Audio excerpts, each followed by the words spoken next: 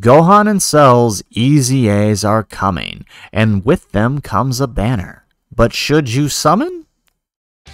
How's it, everybody? Celtic Link here. We're back for another Dokkan battle video. In today's video, we are talking about whether or not you should summon on the EZA banners for the LR Gohan and the LR Int Cell's Extreme C Dokkan Festival banners.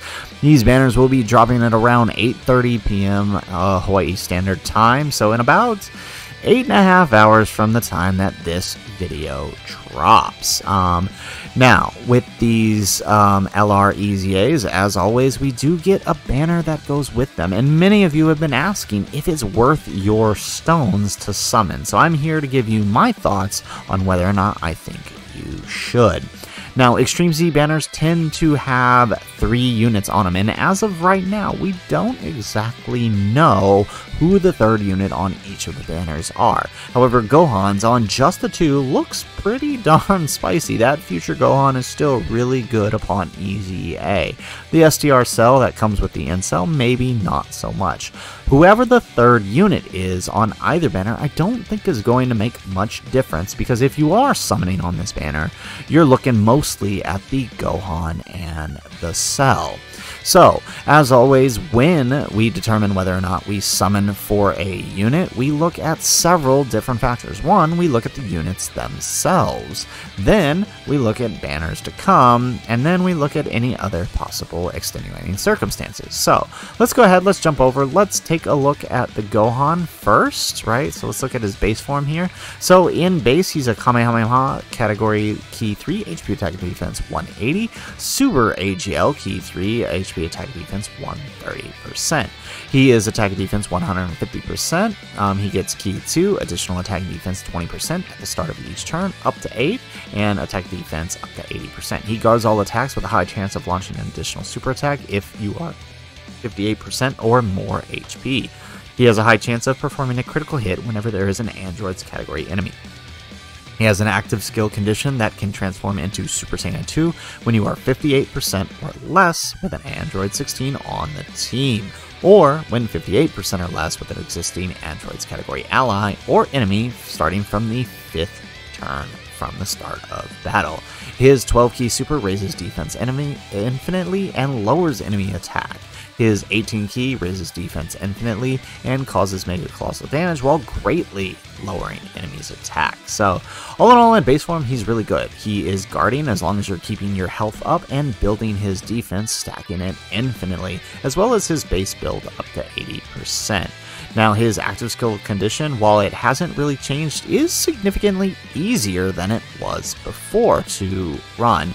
Now, whether you're running him as leader at the 180 Kamehameha, because he has a sub-lead for Super AGL, you could actually run the Gamma 2 on his team and be able to transform him. Or if you're fighting any of the Cell Max boss events, you can just fall below 58% or less. The thing that makes him nice is because of that 58%, his best partner is actually the LR Birdku. So if you've got the LR Birdku, you've got this guy's best partner, and basically both of them will be guarding up until you fall below this 58% threshold. Once you do, not only can you transform this guy and get some massive damage out, Birdku will also revive if you should die. So it's actually a pretty insane combo, the two of them together. Once he transforms, he does become a nuker. Let's see, where's the transformation? Here it is. He does become a nuker on his transformation condition. He basically is changing key spheres to AGL and changing rainbow orbs as well, getting 20% on attack and 10% defense per key sphere obtained, and doing extra damage and launching extra attacks when you have that Super Saiyan Goku next to him. So he's insanely powerful. He will literally obliterate whatever boss is in front of him. Like, not a single red zone boss is standing up to a full power Gohan, just so you know. Cell, like Gohan, is also extremely powerful, right? If we go and check his base form here, he is an Android Cell Socket category key 4, HP attack defense 180, and Extreme Int for key 3, HP attack defense 150. 30. He's getting attack and defense 20%. He's raising defense by 120. He gets more defense based on the HP. He also has an additional key 2 and attack 30 per existing enemy. He also has an additional attack defense 50% when performing a super attack. He has a high chance of launching an additional attack and evolves when conditions are met. He raises defense for 1 turn on his 12 key and greatly raises attack for 1 turn on his 18 key. If you should fall below 40% HP, he will then transform into Perfect Cell, where he then becomes, I don't want to call this a nuking passive, but it's kind of like a semi-nuker, right? He gets 30% with 4 key spheres obtained, attack and defense. He gets 40 with 6, and he gets 50 with 8. He also gets an additional attack 100 and a high chance of performing a critical hit on his active skill turn or when key is 24. He does get damage reduction like the Kid Goku per key sphere obtained, so he can actually be kind of defensive. The thing that makes him nice is if you get him fully built up, if you are launching the active skill, or getting 24 key, you're getting your 8 key spheres, the guy can actually tank pretty well, right? So he can act as a pseudo slot 1 unit on the AGL Cells team. He's not the best, but he can work. Both of these guys are insanely powerful, and like I said, very few enemies in the game, even into the 8th anniversary, are standing up to these two at max power. So the question is, if you had neither, could you summon on their banner? Well, I'm going to say first, if you've got the coins, go for the coins. That's your better option if you didn't have them. If you've got coins, check out my video on the coins and whether or not you should use them or if you should save for someone else. But that would be my primary recommendation before you summon. Now, if coins aren't an issue if coins are an issue for you, you're low on them, but you're still worried about these guys. I would say the units themselves do lend themselves to being worth a summon. They are just that good. However, they aren't the only factor we need to consider. We need to consider what's coming forward. We already have confirmed from the Dokkan Wiki here, from the latest data download, that the Tech Bardock is coming. So the Tech Bardock's banner doesn't have too many crazy units on it, basically the Bardock and the Tora. So unless Bardock was somebody you were concerned about picking up, or he's one of your favorite characters, then, you know, you may not have too much to worry about this guy. But he is the next banner coming up. Following him, we will have the Saiyan Day banner, which will return not only the Tech Gogeta here and the Int Majin Vegeta from last year's Saiyan Day, but will also return last year's Tanabata unit, the LR Vegeta and Trunks. So a summon you're doing on here, on the 2 banners here, to try to pick up Gohan or Cell, whichever one you're trying to go for, is one less summon you can do on here to try to get Vegeta and Trunks if you didn't have them. Majin Vegeta might be a plus if you were to pick them up, but he's not exactly the best of the 200% leaders, although I do like him.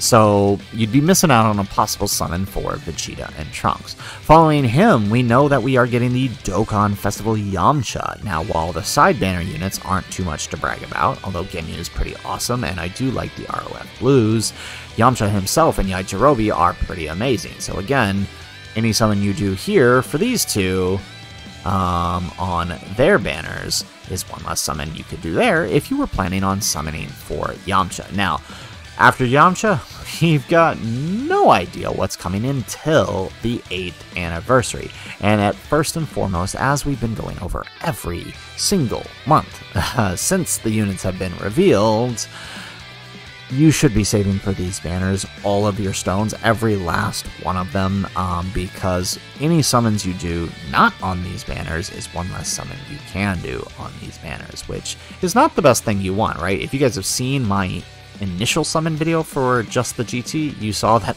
I went a full 1,000 stones and didn't pull a single copy. So you don't want to be rolling into the anniversary not prepared. So I would take into consideration that if you are free to play and you are saving stones, then maybe summoning for them isn't the best thing for you, right? You should probably be saving for this, right? Because look, these banners, they have the Vegito and the Gogeta on them, who are getting their EZA. They obviously have the 8th anniversary LRs. They have the 7-year LRs, who if you didn't have, you should be saving for, or at least trying to get some dupes of them. They are really good with dupes in them. It has the Gamma 1s and the Gamma 2s, and then the Super Saiyan 3 Goku and Vegeta banner has the LR cooler. So, realistically, this is where your stones should be going, not for these guys here. As good as they are, your stones are better spent at the 8th anniversary.